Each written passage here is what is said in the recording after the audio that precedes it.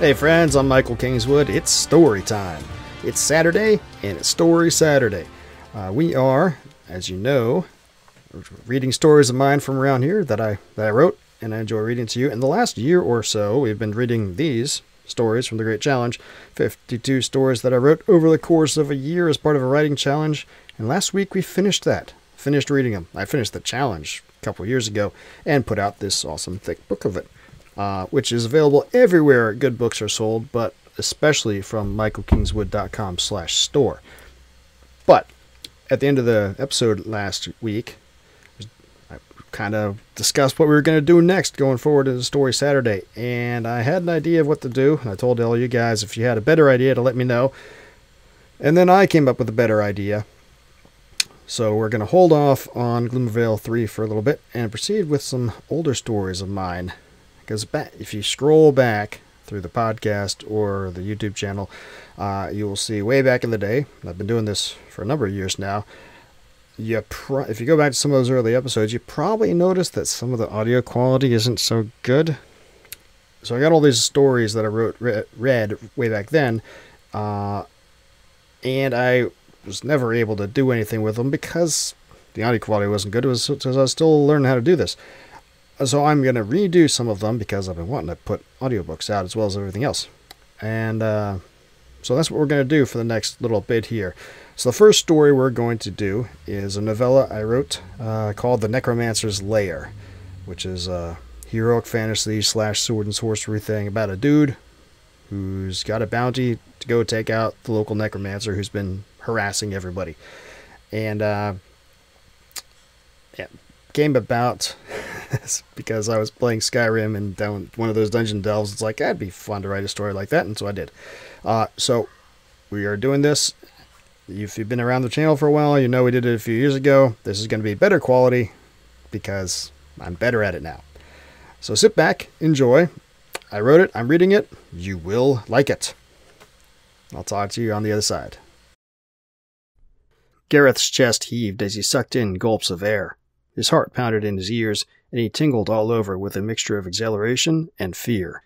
He leapt backwards, leaving grimy claws to scratch harmlessly along the front of his steel breastplate before he got out of reach. This thing was relentless. Gareth had hit it a dozen times before, each blow of his axe tearing out large bits of flesh and muscle, but it kept on coming. Even losing an arm did not stop it. The creature shambled forward, the putrid scent of rotting flesh leading the way. Its mouth lolled open in a brainless snarl, and its eyes shone with a ghostly light that did not come close to resembling life, and yet it moved. Ragged cloths, the last remains of its funeral raiment, Gareth was sure, still clung to its body in pieces, but were at best an afterthought. If such a thing as this had any thoughts at all. Gareth drew a deep breath and adjusted his grip on the handle of his axe. He wondered for a heartbeat how much longer he could keep hacking at the thing before it simply wore him down from fatigue. Then it was on him, the nails, claws of its sole remaining arm thrust toward Gareth's throat. It was an awkward attack, as clumsy as the thing's stride, and Gareth easily sidestepped it. He gritted his teeth and with a grunt that was nearly a shout, brought his axe down. The thing's arm went flying, cut off at the elbow. No blood flowed. There was none remaining in its body. Neither did the thing seem to feel pain or slow. It stumbled forward, turning to face him, before launching itself straight at him, its rotting teeth its last weapon. Except for the stink. It became overpowering as the thing's mouth drew near. Gareth nearly gagged, only years of training stopping him from losing his composure. Would the thing never die? He recoiled and struck again with his axe. The half-moon of steel struck the beast in the forehead, cleaving its head nearly in two before lodging in place. The light in the creature's eyes flickered, and it shambled forward another half-step. Then the light went out completely, and it fell forward. It hit the ground with a sickening, squishy thud, and lay still. "Ye gods," Gareth muttered, as he wiped his brow with the back of his hand. He took a deep breath and had to stop himself from shuddering. "Well fought, my lord," said Hatherley from behind him. "But if I may make a suggestion—" Gareth scowled and looked over his shoulder. The slender man behind him and to his left was less armored than he was, just a leather breastplate, mostly hidden by the dark gray tunic he wore over the top. His pants were light brown, tight-fitting, and tucked into calf-high, turned-down boots. He wore a pack on his back, and a gray skull cap covered most of his head, leaving just a few strands of his blond hair falling out. His hands rested upon the pommel of his longsword, which he held point down in the dirt before him. "What?" Hatherley cleared his throat. "I would avoid flesh wounds for such as these," he nodded toward the still corpse at his feet, its head was severed from its body, "and go for the head instead." Gareth stared at him for a long moment, then rolled his eyes, bent over, grabbed the haft of his axe. No kidding. The axe was stuck fast. This was going to take a bit of work. He stepped over the rotting corpse and took hold with both hands. "You could have helped, you know, if you figured it out so fast." Gareth practically heard Hatherley's shrug. "You seem to have things well in hand, my lord." Gareth heaved upward, his breath leaving his lungs in a long grunt as he strained against the axe handle. For several long seconds, nothing happened. Then, without warning, the axe came free. Gareth stumbled backwards, almost tripping over the creature's severed forearm. Decaying corpse matter of some variety or other, Gareth did not want to think about what it was exactly, sprayed out of the thing's head where his axe used to be. He shuddered, trying not to inhale the newly increased stench. Instead, he turned away and stalked further into the cave, pausing only to remove a rag from behind his belt. He wiped the blade of his axe clean of slime, bone, and the rest as he walked. Hatherley followed. "I asked you to stop calling me that. I'm no lord," Gareth growled over his shoulder. Again, the semi-audible shrug. "Lord Hadley offered a title to whomever rids the country of the Necromancer, so I expect you will be soon. Besides, I am sworn to your service, my lord. What else should I call you?" Gareth ground his teeth. They had argued this point several times before, and he had never been able to get Hatherley to budge. Best to just let it lie. "What do you make of those things?" "Necromancers are masters of all things dead, my lord. Considering our quest—" "Yes, I know. I just meant, what do you think about them?" There was a long pause. "My lord?" "Never mind." The reanimated corpses were clearly watchdogs. That meant Gareth's notion was right. There was a passage from the cave into the Necromancer's tower. Hatherley either did not see it, or was just playing dumb because that's what he thought a manservant was supposed to do to his lord. It would be less annoying if he was consistent about it, if the latter. The light was beginning to fade. Gareth took a moment to look back. The cave mouth was about 25 feet behind them. The jagged rocks around its entrance really did make it look like a mouth, come to think of it. The floor of the cave was relatively flat, littered here and there with rocks and boulders, and 2 hacked-up corpses. But as far as caves went, it was easy to navigate. Looking back to the passage ahead, the cave bent around to the left. Very soon, the light from the entrance would be gone. "Break out the torches," he said. Hatherley nodded acquiescence and took off his pack. He spent a moment digging around before coming up with 2 of the torches they had made back in town. Gareth set his axe down and took out flint and steel. Hatherley held the torches out toward him, and he began to work. In a few moments, both torches were alight, and the 2 men set off once more. "Keep a close eye out," Gareth said softly, receiving only a short grunt in return. Glancing aside, Gareth noted an expression of annoyance on Hatherley's face that disappeared as soon as the other man felt his eyes on him. He had to suppress a grin. It was not often that Hatherley let his facade crack. The cave continued to twist to the left and ascended. It gradually became more narrow, and the ceiling lowered as well. The small pools of light cast by their torches only heightened the sense that the world was slowly closing in on them. Gareth felt the hair on his arms stand on end, and he began to get a queasy feeling in his stomach.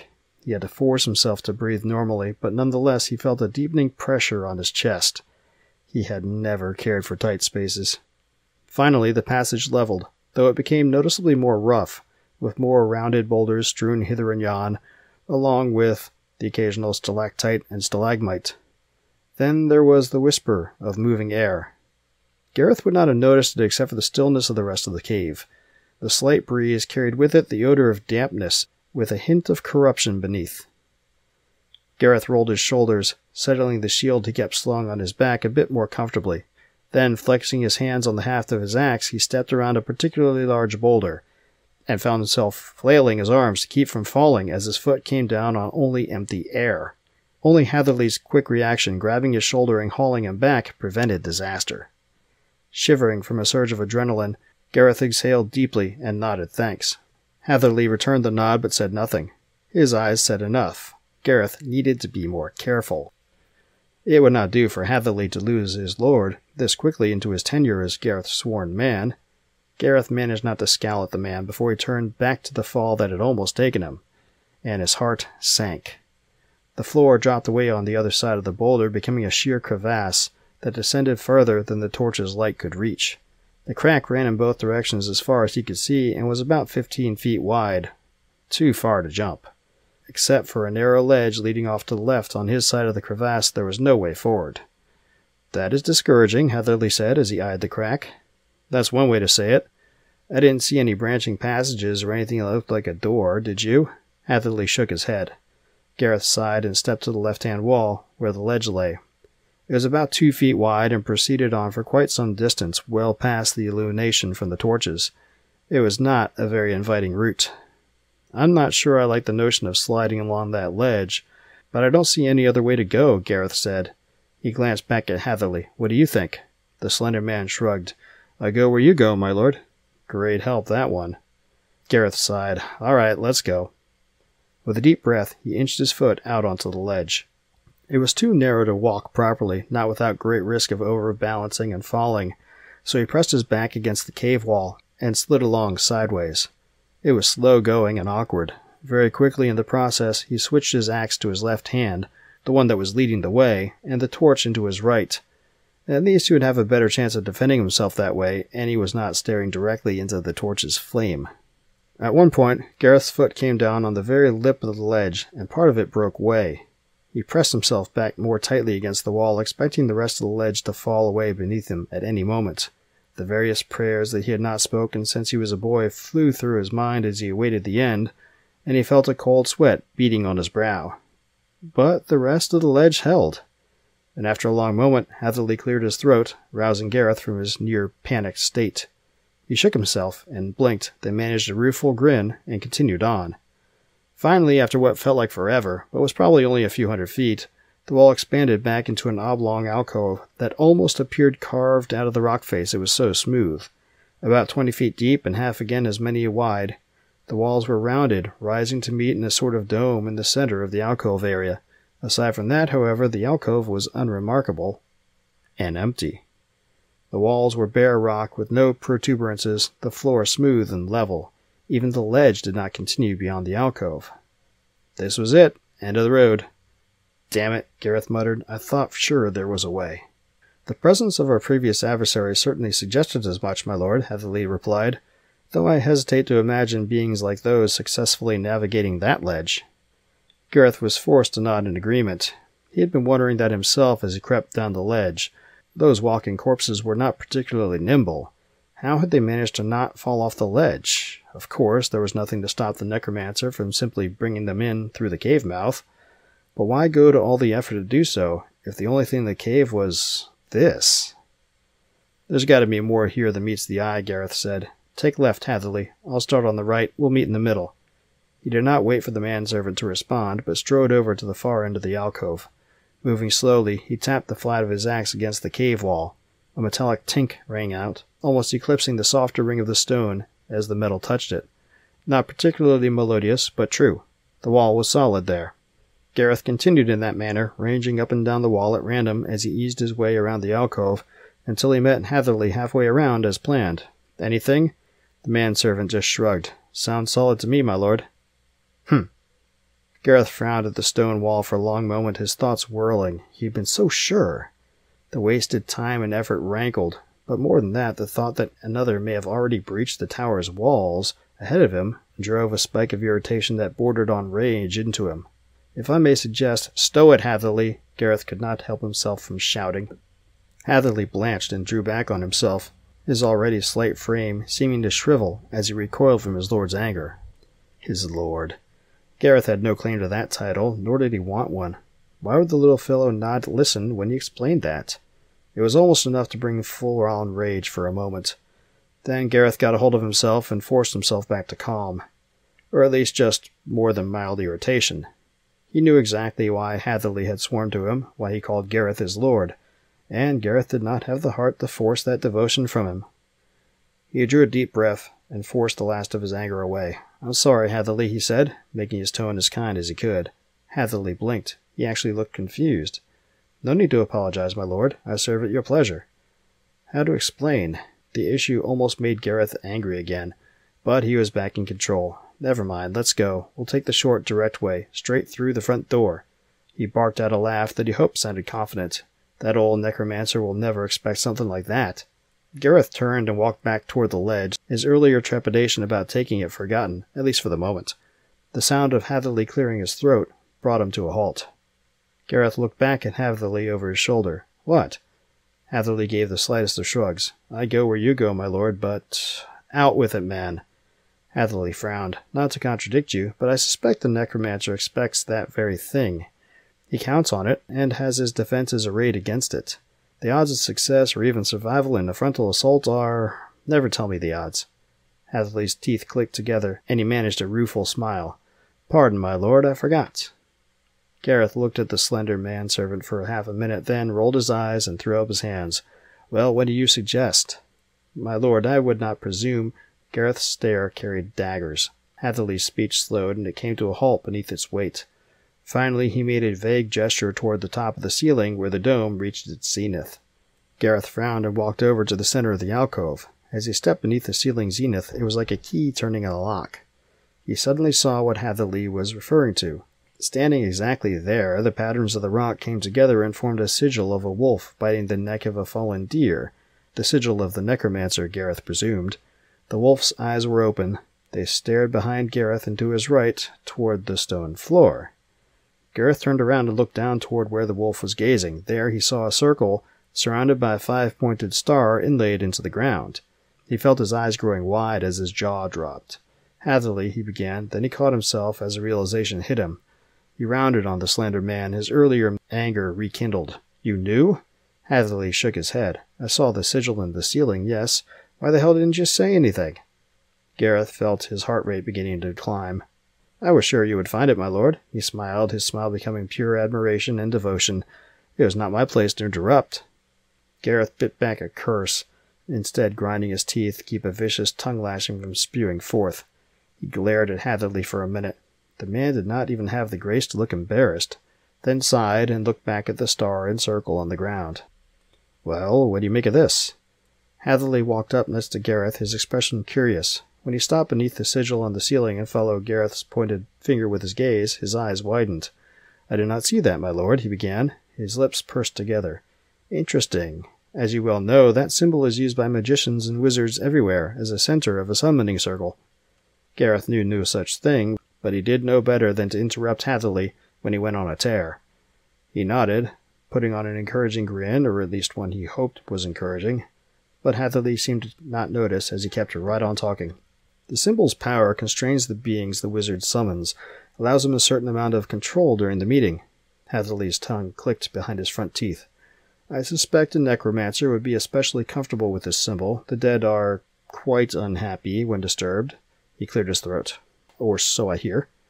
Gareth supposed Hatherley's last comment made sense. Sort of. So now we know the necromancer was here at some point. Gareth left the area beneath the ceiling zenith and stepped toward the symbol on the floor. He half expected the symbol to fade from his vision when he left the zenith, but it did not.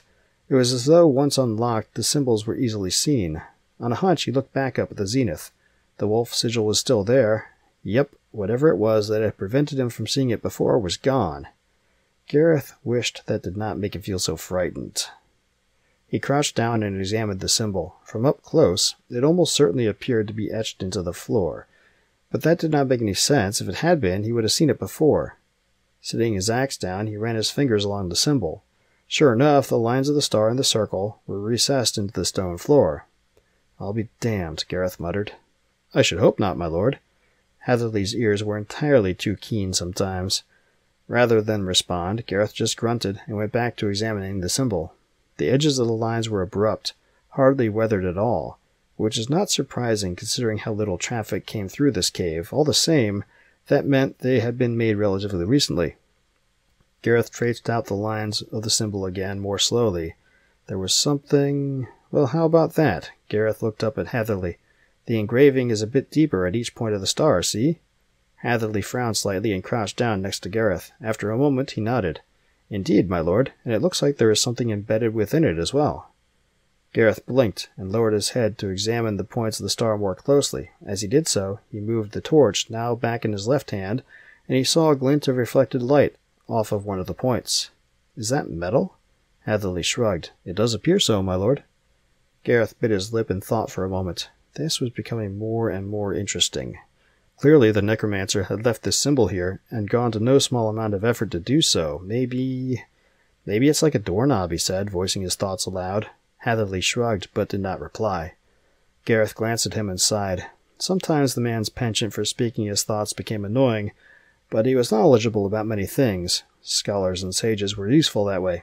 But he seemed to pick the strangest times to go silent, and that was almost more annoying.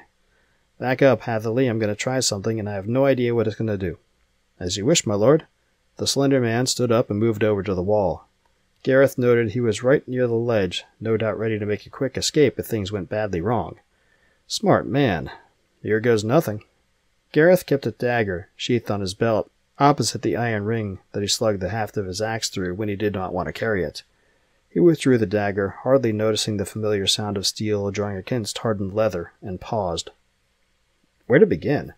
There were no markings to make any one point of the star more important than another, no indication of where to start and where to end. If Gareth had put this little contraption together, he would make sure to have some horrible thing happen to a person who did not execute it correctly. It only made sense the Necromancer would have done the same. But there was no way to know that without trying, was there? "I'm a sodding fool," he muttered. Then he pressed the tip of his dagger into the lower right point on the star. Scarlet light, somehow beautiful despite its unearthly hue, began shining from the point as soon as the steel of the dagger made contact. The glow continued after Gareth removed the dagger, but nothing untoward occurred. He must be on the right track, because he was not dead. Yet. Moving with careful slowness, he pressed the tip of the dagger into the remaining 4 points of the star. Each time the points began glowing just as the first one did. As he removed the dagger from the final point, Gareth felt a certain satisfaction, and he grinned. Turns out this little riddle was not so difficult after all. He rocked back on his heels, and his grin faded. The points of the light were dimmer, or was that his imagination? No, they were dimmer. What? The lights went out. Damn it, what the hell just happened? Hatherley was next to him again. Gareth had not noticed his approach, so caught up in the moment had he been. He had to resist the urge to slap himself. That was the sort of carelessness that could get them both killed. "I suspect," Hatherley began, rubbing his chin with the fingers of his left hand, "that you are correct about this device's purpose, my lord. It may well open a portal of some sort. But it will need to work as a whole, not as a collection of individual parts." Gareth blinked. "Come again?" Hatherley gave him a look that said he was missing the forest for the trees. "The star is a series of lines, not a set of 5 points. The realization hit Gareth in a flash. Idiot! He shouldn't have needed Hatherley to come to that conclusion. Grumbling, Gareth thrust the tip of his dagger into the lower right point on the star. This time he did not remove the dagger, but instead traced the star out, line by line and point by point, until he had completed the entire thing. As he did, the glow began from the first point that continued down the line to the second, getting brighter as it went. By the time he was tracing out the line between the 4th and 5th points, the glow was bright enough that he had to squint to avoid being dazzled. Done! Gareth pulled his dagger from its engraving, and the circle began glowing on its own, a blue glow this time that complemented the star's crimson, but also added to the glare so much that he had to look away. He saw Hatherley shielding his eyes with a raised hand, a look of surprised awe on his face. Then the light flicked out, leaving them both in blackness. At first, Gareth thought he was blind. The light, as bright as it was, had overcome him completely. He had turned away too slowly, and he was doomed to live out the rest of his life in darkness, begging passers-by for whatever coins or scraps they deigned to share with him. It was almost enough to make him open up a vein with the dagger in his hand. After a minute or so, though, he realized he could see, ever so slightly. There was a light, extremely faint, streaming in from somewhere off to his right, he thought. It was difficult to tell, because the light was so dim he almost thought he was imagining it at first. Once, when Gareth was young, he had locked himself inside a padded chest while playing hide-and-seek. He almost died of suffocation before his parents finally found him, but while he waited, he experienced near total silence. The padding of the chest blocked the outside noise so well that he could not hear anything. After a short while, he began imagining he heard things: dogs barking, laughter, whispers, the sort of faint whispers that would drive a man mad if he listened to them for too long. The light he experienced now reminded him of that day, and he felt a cold shiver of fear run down his spine. Swallowing to repress the bile he knew would come up if he let it, he pushed himself to his feet. "Hatherley," Gareth said, trying not to let his sudden fear show in his tone. "Are you still there?" There was silence for a moment, then a discontented snort announced the manservant's presence. "Here, my lord. That was most instructive." Hatherley normally was extremely pleased to learn something, remnants of his old profession, no doubt. Not this time. He sounded positively chagrined. Not that Gareth felt much better. Sheathing his dagger, he peered around, trying to get his bearings, and failed. Then, all at once, he realized he still felt grainy wood in his left hand. The torch. He had not extinguished it, so why was it not shining? Gingerly, Gareth raised his right hand to the end of the torch where the flame should have been. He felt no heat, even when he closed his hand around it. The top of the torch crumpled, ash falling away where the fuel and underlying wood had burned, but aside from that, he would never have been able to tell the thing had ever been lit, as cool as it was. "What the—" "It would seem," Hatherley said, "that our quarry is a bit more clever than you give him credit for." There's a brief pause before he added, "My lord." Clearly he was rethinking his pledge of service. Or he was just annoyed because he did not see this turn of events coming either. Gareth would not give odds either way. "Wonderful." Gareth tossed the torch, useless now, to the ground. Then he crouched back down and felt around until he found his axe. Feeling a bit better with the weapon's solid weight in his right hand, he stood back up and shrugged his shield off his back, then slipped it onto his left forearm. What was making that light? Gareth turned his head left and right, but no matter which way he looked it was all the same. Just darkness illuminated by the faintest hint of light, just enough to remind him he was not blind. He could find no source, see no details, but there had to be something there. He rolled his shoulders and straightened. He found himself hunching over without realizing it, an instinctual response to the oppressing gloom, no doubt. Hatherley grabbed the back of my belt. He did not wait for the other man to respond. He just stepped forward, trusting in Hatherley's seemingly instinctive need to obey. Gareth felt a reassuring tug on his belt as he moved forward. Hatherley had grabbed onto it before it was too late.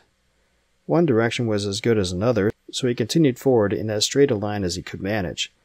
It would be very easy to get turned around with no visual reference, but there was nothing else to it. And he had always been good at walking along logs, even with his eyes closed. Sooner or later, if he kept straight enough, he had to run into something.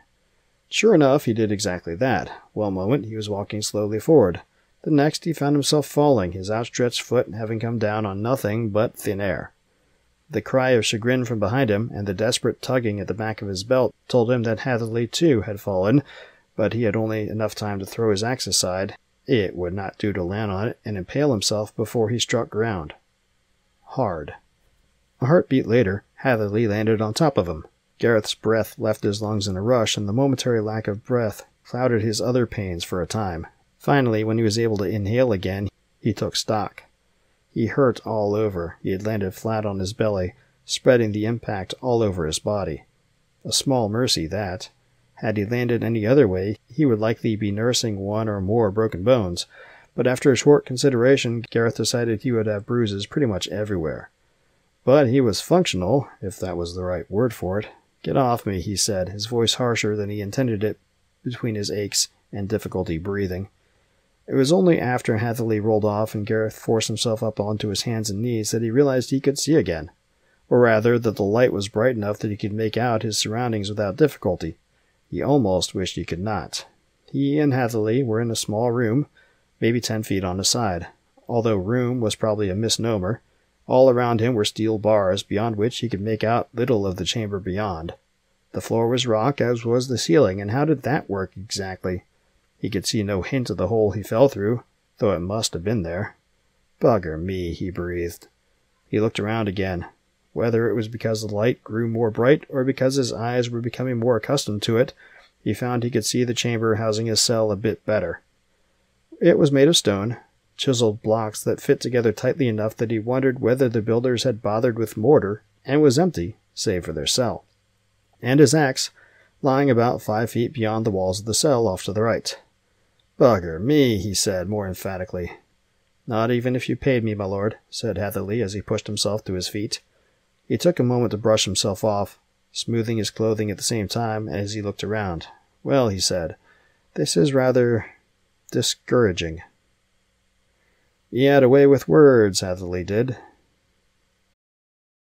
Right, so as the title of this episode shows, this is not the end of the story. This is a novella, a short novella. It's 19,000 words. So it'll take about 2 hours to go through in totality.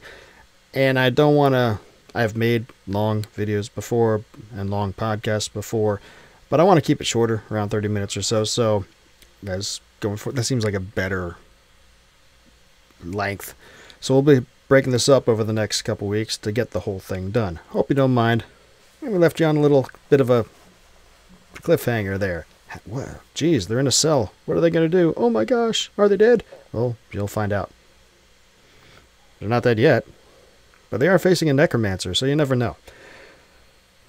So anyway, I hope you liked that. If you did, you know what to do. Go buy the book. Go buy all the books.